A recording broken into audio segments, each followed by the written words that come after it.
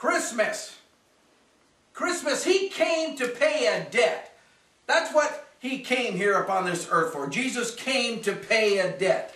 You know, we're going to talk a little different twist upon Christmas than what we're used to hearing or sometimes even wanting to hear. But Jesus came to pay a debt. That's why he came here. He came to this earth not to give us a reason to celebrate, not to give us a reason to have a party and to elaborate on gift giving and overeating and things like this. Jesus came that we might be able to have life here upon this earth and to have it more abundantly.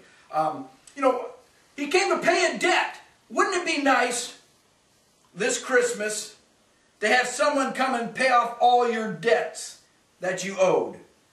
You know, Jesus came and he did pay off a debt that you could not pay off. You know, a lot of people run up their charge cards and they get all kinds of debt and they have a hard time paying it back, or they depend on someone else to pay it back by bankruptcy or whatever. But yet Jesus came to pay a debt that you were not able to pay even if you had the finances or the means. He came to pay a debt for you and me. That's why he came here to this earth. He didn't come here that we might celebrate him as the babe in the manger. He didn't come here that we might be able to have all these festivities, bright lights, and they have a Christmas parade and they have Santa Claus and the reindeers and all this. That's not why he came here. They're trying to eradicate him out of the reason for the season, but they've already removed a lot of the reason why he ever even come. The church doesn't even know for the most part why he came. Jesus came to earth to pay a debt that he did not owe. He came to pay a debt for you and for me and for everyone that's here. He came to pay a debt.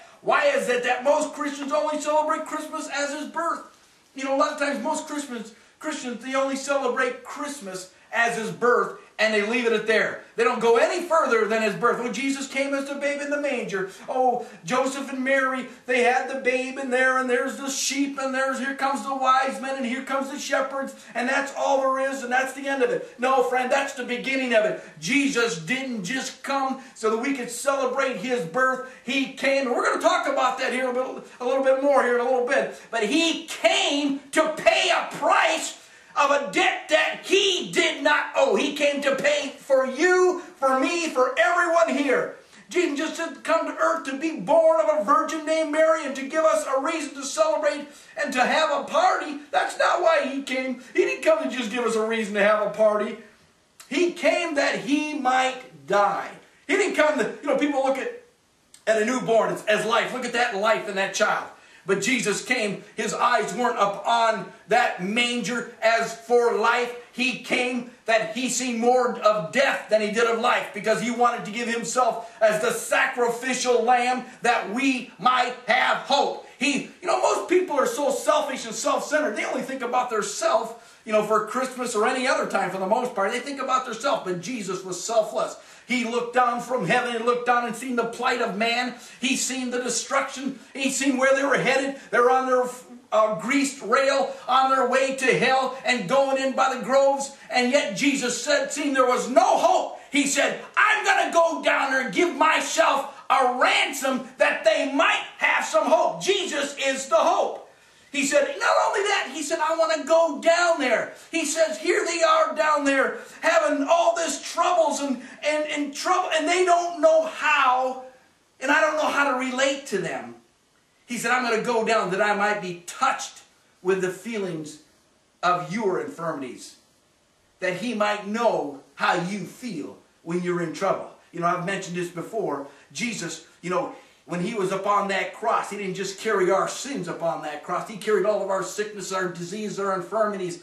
You know, it's not a facsimile of what problem you might be having, sickness or disease. Jesus carried that exact infirmity, disease, pain, suffering, hurt upon his vesture. He knows exactly, friend, how you feel, because he carried it. That's why he came to this earth, that he might be touched with the feelings of our infirmities, that he might know exactly how you feel, that he might be able to help you in whatever plight that you're in, whatever trouble that you might be in, that he might be able to help you. You know, a lot of times people, they want to help you, or sometimes they say they want to help you, or they say, well, I know how you feel. They don't really know how you feel.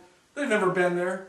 You know, they might have had a similar situation, but it's not the exact. Jesus knows that exact feeling how you feel because he carried it upon his vesture. He knows how you feel. That's why he came to this earth, friend. He didn't come here just to be a baby in the manger. He came here that he might carry all your sins upon his vesture, that he might carry all your infirmities, everything upon him, that you might be set free. Amen? You know, Jesus came that he might pay the ransom for our sins. We are ransomed into sin. And Jesus came that he might pay the ransom for our sin with his very own blood. You know, the Bible states that without the shedding of blood, there's no remission for sin. Without the shedding of blood, there's no remission for sin. There's no hope. That's why he knew when he came to this earth, he would rather be celebrated more as the risen Savior than he would be as the babe in the manger. Are you hearing me this morning? Hello? That's the reason we got to celebrate, because he died and rose again that we might live and have opportunity to live eternally with him. You know, Christmas is more, like I said, is more about his death than it is about his life. You don't see the world and even the church celebrating his death, his burial, and his resurrection like you see them celebrating his birth. Why? Because death, nobody likes a funeral.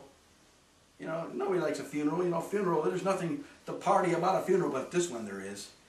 They don't like to talk about his death because it exposes their sin and it brings conviction. Friend, you can talk about Jesus' death and what he's done for you when you're living holy and uprightly before him. You don't feel that conviction. Friend, if I ain't living right, if I'm not walking uprightly and holy before him, I pray and I say, God, I want my sin to be exposed. I want to live uprightly and holy for you. I want to be convicted because I want to live right. I want to make heaven my home. I don't want to be left here in this mess.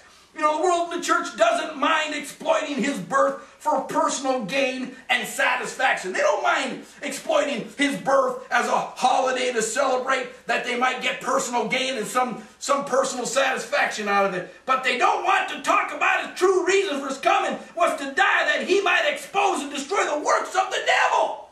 He came here that he might expose and destroy the works of the devil. Why do you think the devil's trying to eradicate Christ out of Christmas, eradicate anything to do with the Bible? You got these atheists with all these billboards and that now saying that we need to think about reasonably about the season. In other words, Christmas is a myth. Let me tell you something. When you're standing there before him, friend, and if you've denied him and called yourself an atheist, friend, it won't take you long after you've taken your first breath or last breath to realize that Christmas and Christ is not a myth, friend, because you're going to stand before him and you're going to see him as he is, and he's going to see you as you were.